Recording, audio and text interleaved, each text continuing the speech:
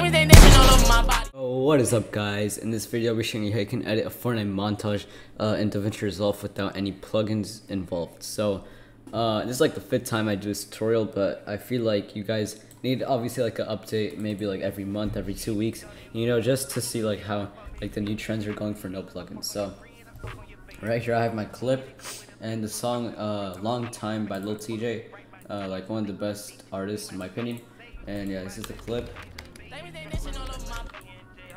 So yeah, it's pretty clean in my opinion, and yeah, that's why I'm using it. So what you're going to do first is click on the clip once your song is obviously lined up with the clip. Unlink the clips by right-clicking on the video and clicking link clips. Now they should be two different separate things now. And now click the video again and right-click again and click retime controls. And you should see like this little like a bunch of like arrows, right arrows, like just pointing to the right and like 100% speed right here. What you're going to want to do now is go on the kill and right click, or not right click, just click normally on this little triangle right here next to 100% and add speed point. Now go to the frame where the gun is pulled out. So right here, as you can see right here, this is the frame where the gun is shown right here. Now what you're going to do is add another speed point by just clicking add speed point and go in between both of them and add another speed point. Change the first speed to 50, set in second speed to 400. So basically it should be 50 and then speed up. So let me just drag this away like that. And now what you're going to want to do is in the middle speed point, which should be the start of 400, go a couple just drag the top of that speed point to the right. So just drag it until it says 40 on the left side right here. So it says 40 right here, and now just drag the 400 back so the last speed point lines up with the kill. This is kind of complicated, to be honest, so you guys should probably watch this back a couple times to fully understand how to do this. And now that you're on the speed point, go around like 2 frames in front, 1, 2, and drag the speed point so it lines up with the playback head. And now it should look like that, and it looks pretty clean in my opinion.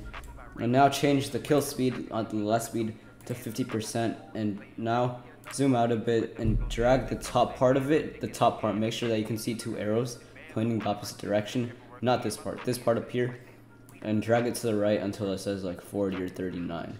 So right there should be good, and I'm just gonna slow it down, or trim it down. So it should look like this. Yeah, and it looks pretty clean. And now the slow-mo does seem a little choppy, so what I like to do most of the time is right here on the right hand side where it says transform, go to the bottom and click retime and scaling, retime process right here, click project setting and click optical flow. So it should make the slow-mo smoother. Yeah, in my opinion it looks really clean, especially if you're a no plugins editor.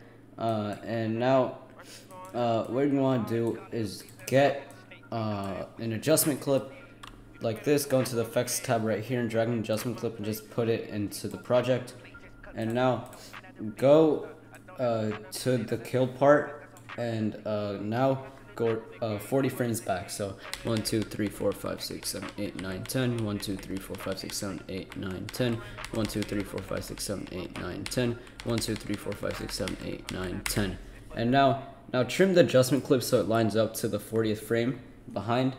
And now cut it on the kill. Get like this cutting tool right here and cut it in the middle. And now make sure to get the right part of the adjustment clip and trim it so it's as long as the clip. And now I'm just going to trim down the kill a bit because there's way too much dead time in my opinion. So I'm just going to go a bit short and trim it down just like that. And just like that, it looks really nice. And now go into the Fusion tab. Make sure you are on the first adjustment clip right here.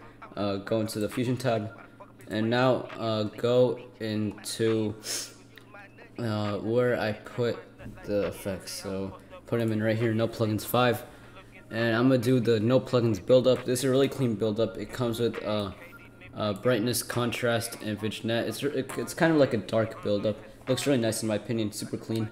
And now go back into the edit tab, and as you can see, that should be the build up. And now fade in the adjustment clip just like this. So there should be 2 rectangles on the adjustment clip, one on the top right and one on the top left. dragging the top left, drag it all the way to the right. So it should look like this. It's just fade in the build up and fade back out, or just go into the kill. I'm just gonna right click and click render cache color output, so basically it renders out in place. Alright guys, so now for the impact, what you're gonna want to do is go into the Fusion tab and go into your file explorer wherever you like put my impact, and drag in the no plugins impact. Make sure that in the edit tab you have selected the impact part of, or like the kill part of the adjustment clip. That will be super important.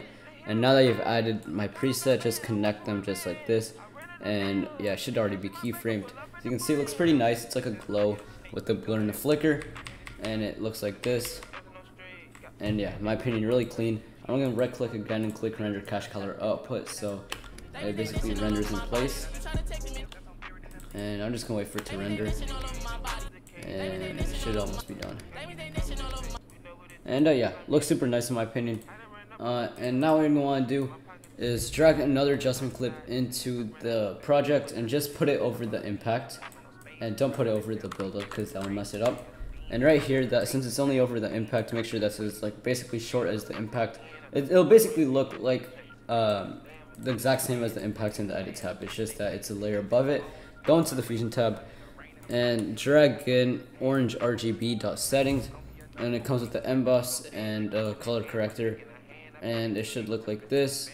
And yeah, now go back into the edit tab, and right here, we're not done yet, go into transform and go to the bottom where it says composite.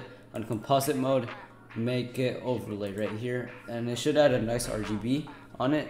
It's not too noticeable, but it adds like a bit of like better effect on it in my opinion. And now what you're gonna want to do is fade it out. So basically on the triangle right here on the top right, just basically pull it all the way to the left, so it should slowly fade out. And now for the color correction, what you're going to want to do is drag an adjustment clip again, and make sure that this adjustment clip is over top of everything, so it's on like the third layer or the fourth layer. And now go back into the Fusion tab and drag in the no plugin CC. Comes with a sharpen and a brightness corrector, something like that, or contrast, and it should make it a bit nicer. You can take away the sharpen if you want. It is just personal opinion. And now go back into the edit tab, and this should make your Davinci Resolve quite laggy, so just make sure it renders out. I'm just gonna click render cache color output, and yeah, we're basically done here. What you're gonna want to do now is, this is like the most optional part of the video.